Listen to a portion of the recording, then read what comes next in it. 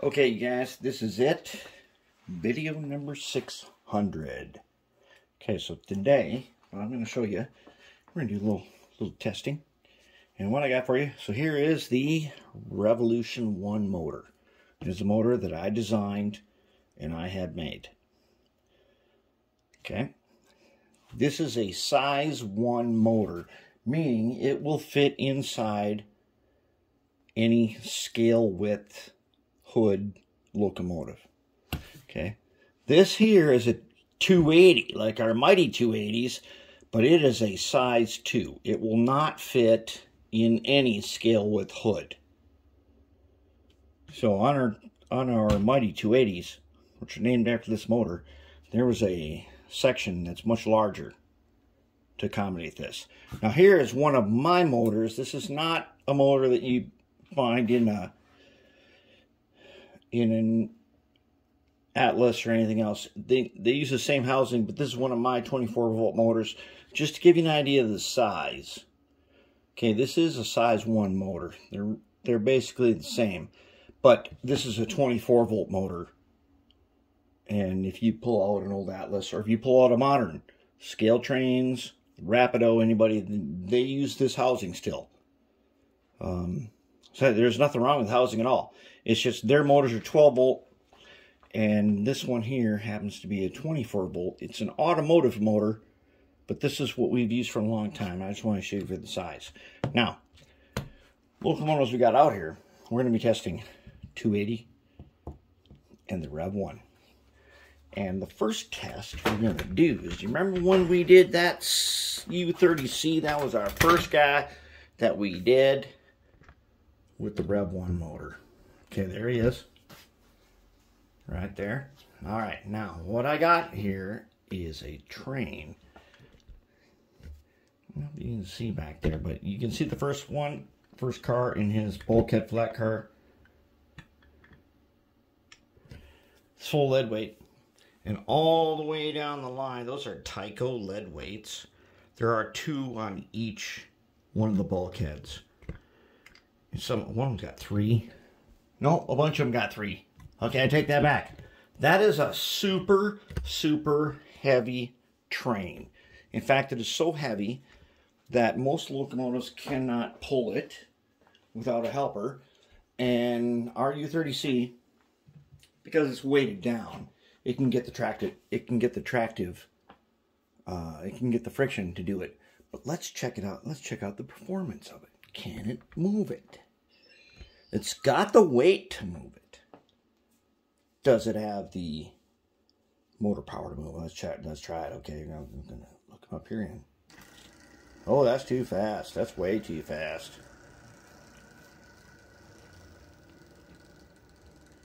Okay, we gotta put him back.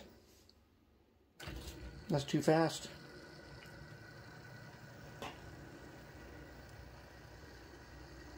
Let's put him back to the end there. Okay, I set the momentum on this U30C, which has a Digitrax DH126. The momentum, actually what is called the deceleration, is set to 1. 0 means none at all. 1 means 1/10 of a second per speed step, and it is set at 1. So now let's see if I can move them up just a tiny bit. Speeds, okay. Speed step 7. I guess that's my lowest. I got it set on a straight line.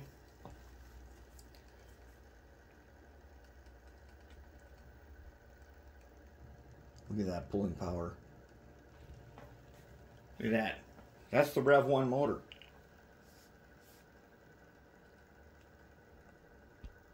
Nothing but gears is all you hear.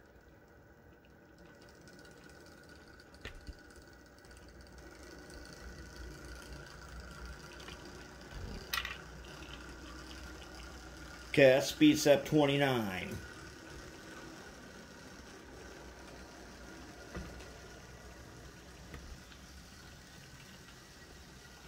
That's pretty good. All right, okay, let's bring him back. Bring him back on speed step 10. He's now he's gonna push. Gonna push on speed step 10.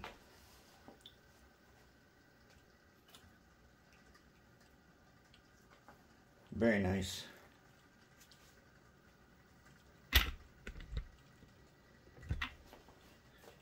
Speed step 10 does not phase him. Take him up 25. Oh wait, never mind, it's not speed step, it's percentage. Okay, I got him on 25%. Oh my lord, what happened? Oh crap. Oh good lord. Okay, we got a tip over of a bunch of lead weights that alright, and okay, and you guys, we're not stable in the first place. I don't know if we can, let's see if we can bring you guys back by maybe stacking them up the right way, if there is such a thing. Oh, that's a thick one right there. Okay, let's stack them up quick. Come on, yeah. Come on, you guys. Okay, that's too short. All right, okay. All right then. Okay. All right, let's go ahead and stack that up. So, that is not really very stable, but that doesn't really matter. Did we get a match? Oh, how about this?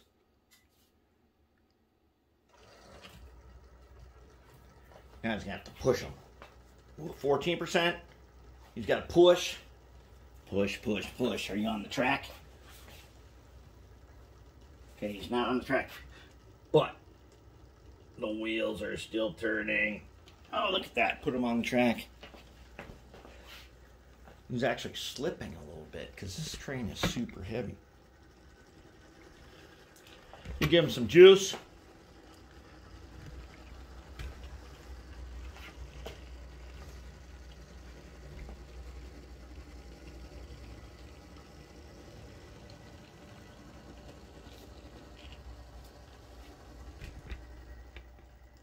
All right, there we go. Very nice. That is about, okay, pull up slack. Now let's put them, let's go ahead and push them all the way down. There we go. Okay, now, that was one. Okay, so now let's check out, see our Trainmaster right there? Our Trainmaster has got a 280 because it's Trainmaster and it's not a scale width hood. Now I did put a bunch of LEDs in there, so let's check his lights. There's the lights. Oh sweet! I turned that light down on the lathe. It's got a nice bright. I put it on like, I don't know what is it, gyro light or something. He's got his beacon going on and stuff. Alright, anyways. Let's, oh, there's Ferdinand and Mouse right next to him. Let's just listen to him. Wait, we can't listen to him. Can we? Well, we can a little bit. The chorus that he has cannot do that crossover back there. So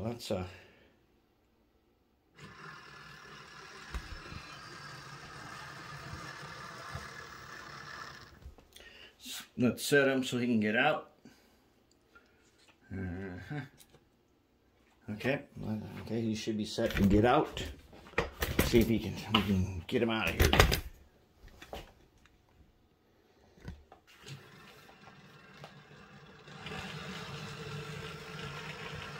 Okay, that's nothing but gears. He's got, oh yeah, that's right. So these flat cars here are super long. As you know, these are the Janus cars that we made way back when. And they are a little bit too long for a lot of stuff. And their couplers need to be adjusted.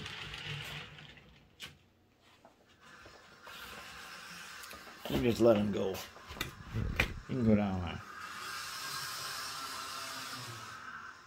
There we go. Got his momentum set at 1. All right, he's down there. We'll bring it back a little bit. 25%. That's a 280 motor. Now, a size 2 motor has a lot more power than a size 1 motor. And the 280 is a 32 volt motor. I know he's gonna make it through there. I don't think so. Oh, no, he's not gonna make it. Okay, hold up. No. These cars can only go on certain tracks. This track right here, track number 5, is not one of those tracks. I think they can go on track 4. They cannot go on track 5.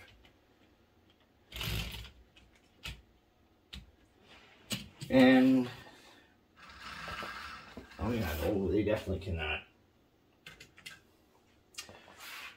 So we'll take these down back to the south side yard in a little while, because they ain't supposed to be down here. You're not supposed to be here.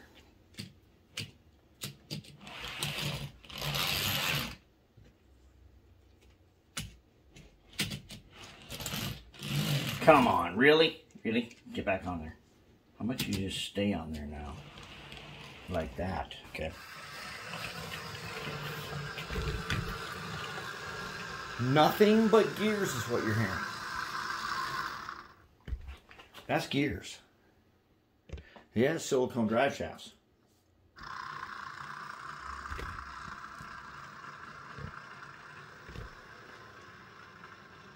That is 13%.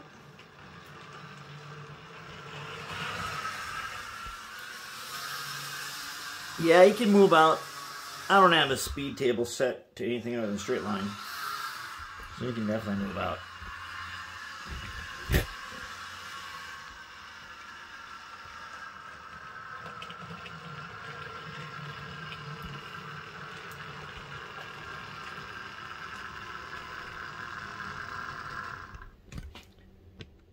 Okay, so our Trainmaster is very good. Now the thing is, with the electronics I put in there, I didn't get to really weight them down too much, other than what I put underneath the fuel tank. Okay, so now what we're going to look at, I'm going to set these switches for the GP60, which has the REV1 motor. Okay, everybody's set. All right, now we got our GP60 right there. There's our GP60. Let's come over here. Now, one of the things I did learn is, see that car right there? That spotlight car. Now, this one works slightly differently because it picks up one side on one truck, other side on the other truck. Unlike that one, which picks up on one side of one wheel on one truck. So each truck picks up from both rails. That car did not detect a certain fault that I found, but that one did, and it found me 2 dead rails. And we'll look at more world's greatest cleaning cars later, because as you know, this is a new example of the world's greatest track cleaning car ever, because it tells you where to clean. It tells you where you have shorts. It tells you where rails are dead. It tells you the information you need to know to apply the greatest track cleaning stuff ever, known as elbow grease. Okay, let's watch our GP60 now. Let's just go ahead and release the Trainmaster and pick our GP60. I'm using engine driver. All right, first, let's send down, let's turn his lights on. Okay, got his beacon. He's got fiber optics, so his lights are not super bright, but you can see them right there. Those are fiber optics, and I think I have them set. They're probably on some kind of like gyro light or Mars light. Who knows? We'll worry about that later. Okay, so he's got some box cars. They're not heavy, but 7%.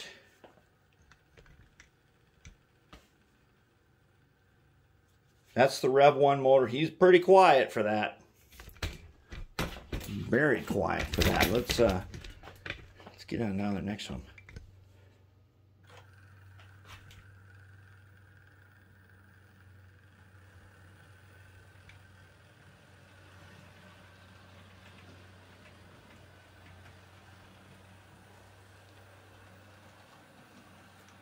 Wow, that's pretty quiet, huh? Considering that's silicone shafts and nothing but gears.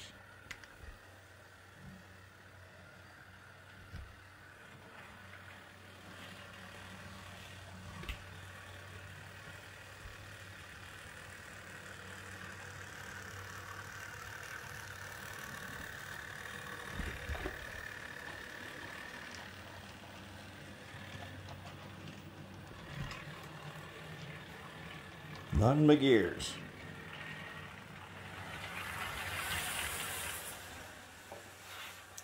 Alright, so he's heading down the rails. We're going to bring him back. Okay, so he's got his momentum, his deceleration set at 1 on the Digitrax DH126.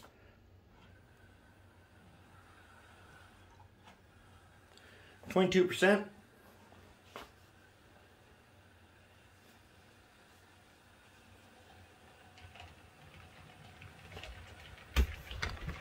Coming through the spaghetti bowl. Oh, crap. Okay. Alright, so, I don't know what track he was set to, but whatever it was not the right one, because we went offline completely. Alright, you guys. Let's see if we can find out which switch. One of the switches was not thrown. One of these switches is not like the other ones. Can you tell me which one it is? I can tell you, I know which one it is right now by looking at that. Yep. Sure enough, not what we once did. Let's put them way down here. We'll bring them in. This one did give me, this GP60 gave me a lot of trouble.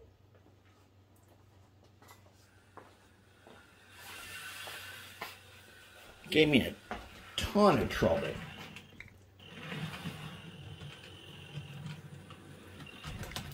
Dope! And gave me some more trouble. And some more trouble after that. And I'm showing you that trouble right now. Alright, get back on there.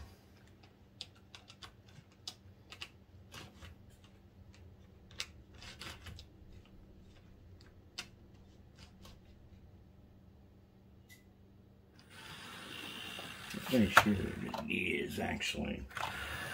Okay. How about we get you guys switched where you're supposed to be. Okay. Now, let's try that guy again. How about this?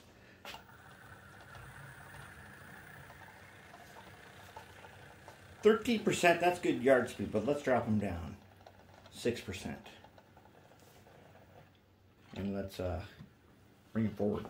6%. That's very good yard speed. That's like really good yard speed.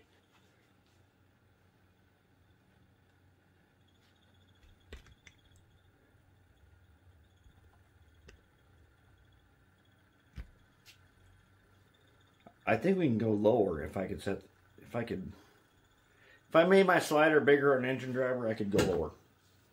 Okay, now I'm going to just hit reverse right now. Boom.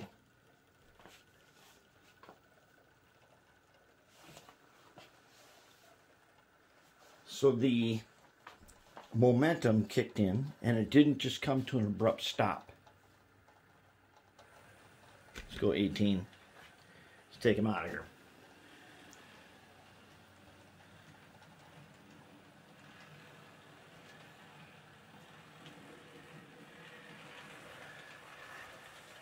All right, there is 34%.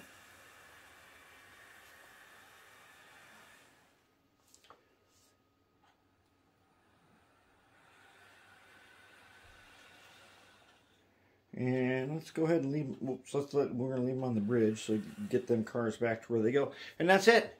Man, the Revolution motor is a huge success. And we're going to continue on and do those ST90s. But this is video number 600. Can you believe that? 600. There we go. That's it.